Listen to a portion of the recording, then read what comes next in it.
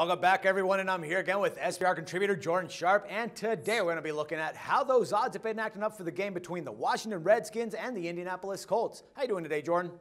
Doing good, Dax. Thanks, man. All righty, brother. So lines makers opened this one favoring the Colts at minus 10.5, and since then that line's dropped to 10 and even in some cases to 9.5.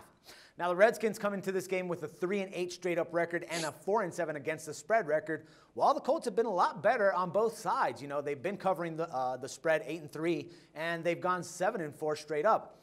Now, I mean, the game right now, it's just pretty much something else because we're not going to see RG3 playing. We're going to actually see Colt McCoy start for this game, as John Gruden already said, that apparently they have better chances of winning this game against the Colts with McCoy under center. The thing is here, dude, I really don't believe that with any quarterback they have the chances to beat Andrew Luck and the Colts. But, I mean, what do you think, dude?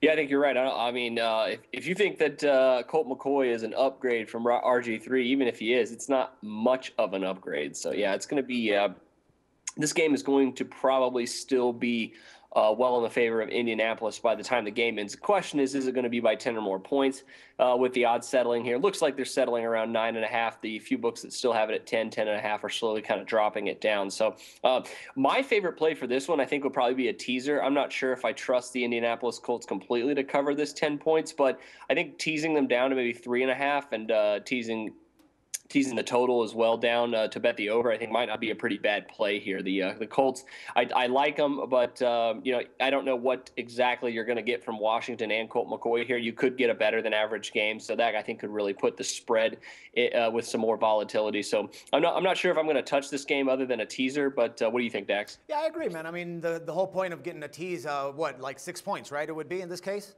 Yeah, 6 or 7, depending on which way you want. Yeah, I think with 6 points would be suffice. I mean, if you want to go all the way and take the 7, that would be great. But, you know, 6 would be enough. And considering the fact that, you know, we do have a different quarterback, the team, at least in the Redskins, should start scoring a little bit more points, which could help with that total on the over in this case. But, yeah, I definitely agree with you, man.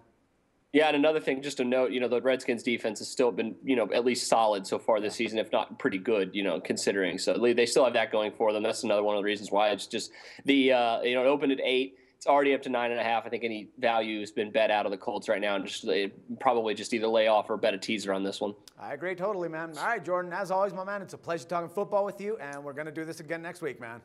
All right, thanks, Dax. No problem. For SBR Picks, this is Dax Floyd.